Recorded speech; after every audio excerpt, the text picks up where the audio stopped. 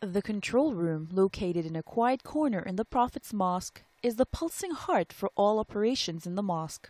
People who work here behind the scene use advanced technology and equipment employed to serve the mosque's visitors and the worshippers. All electrical, mechanical, and electronic operations are done in the main control room in the Prophet's mosque. More than 5,000 operations are controlled and supervised here.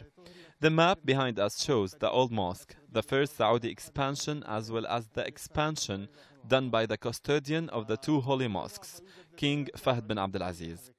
The channels extended from this heart to pump the electronic blood to all of the corners of the mosque, as well as the veins that carry information about the status of each part. There are more than 5,000 operations managed from the room, including lighting and the opening of domes and umbrellas.